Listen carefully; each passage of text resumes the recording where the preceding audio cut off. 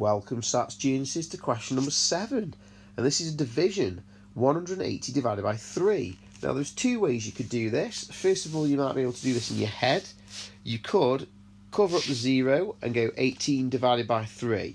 Well, 18 divided by 3 is going to be 6, so 180, which is 10 times bigger than 18, when you divide that by 3, is going to have an answer 10 times bigger than 6.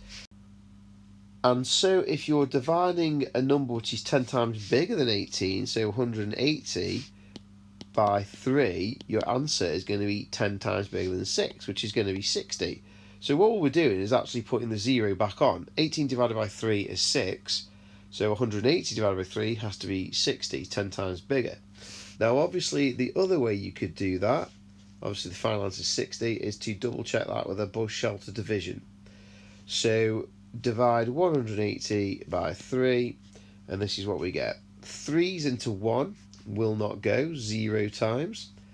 So because you haven't really used the 1, you carry the 1 to the next column, which makes 18.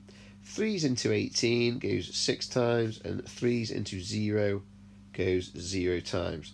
Again, your final answer is 60.